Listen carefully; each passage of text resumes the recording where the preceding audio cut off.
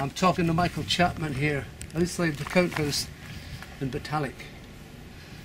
This must bring back memories, Michael. No, I mean, this is, always will be to me and Andrew, a magical place. This, as I said earlier, this is the very spot that my life changed immeasurably. Everything started from here. Yeah. Yeah. I had no idea what to do with the rest of my life, and I walked in here because it was raining, and I offered to play, and they gave me a job for the rest of the summer, and I've been at it ever since.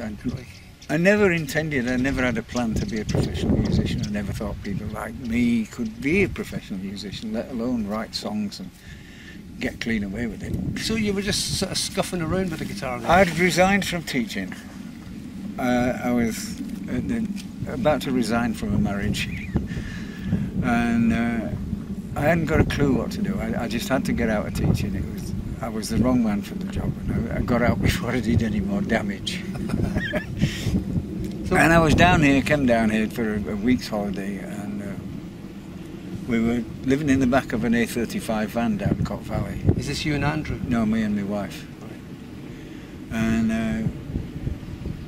I was going to drive back home to Lancashire. We lived in Bolton, Lancashire, and it rained so hard I thought, I can't drive overnight in this.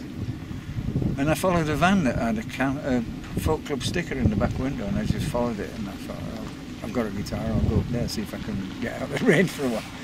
And I played half an hour, well, maybe not even that. I can remember it to this day what I played. I played The Train and the River by Jimmy Jeffrey, Thelonious Monk's Around Midnight, and a Jimmy Rogers Railroad song. Now, and folk clubs were such a broad church in those days that they thought it was magic. I mean, maybe nobody had ever done Thelonious Monk at the Count House before, I don't know. See, Des Hannigan remembers that Ian Todd was the guy who... Yeah, Ian ran it. And they had this, I suppose you'd call it positive vetting, that they'd let somebody sing one song, and if they were good, they could do two, and if they weren't... You don't remember that? Well, they obviously let me stay. I must have done something right. Well, Des says that when they first heard you, they said, oh, keep this guy on, and he had to fight his way down to the front again, because the place was packed. Yeah. And they asked you to stay on, and then Ian offered you a booking the very next day, I think. Yeah, he said, what are you doing for the rest of the summer? I said, what do you mean? He says, well, we're open 6 nights a week. There's an all-nighter on Saturdays. And at the end of the week, you'll get a share of the take. I said, well, lend us a £5 you're on.